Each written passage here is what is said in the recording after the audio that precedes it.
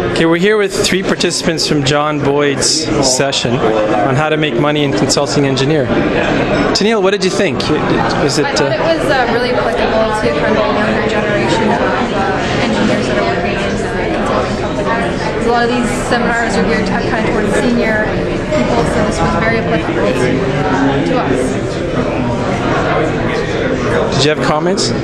Yes, so I actually thought it was amazing. I'm a junior right now, and I'm always being told by my manager to be aware of the budget, try not to go over the budget, and maintain all the requirements that are specified there. But seeing this presentation and actually learning about the details and the breakdown of the budget and where very small amounts of the budgets go, I think was very, very eye-opening, and I think that I became more aware of how I can have an impact on maintaining the budget and making sure that that we see results and that we see profit at the end of our careers.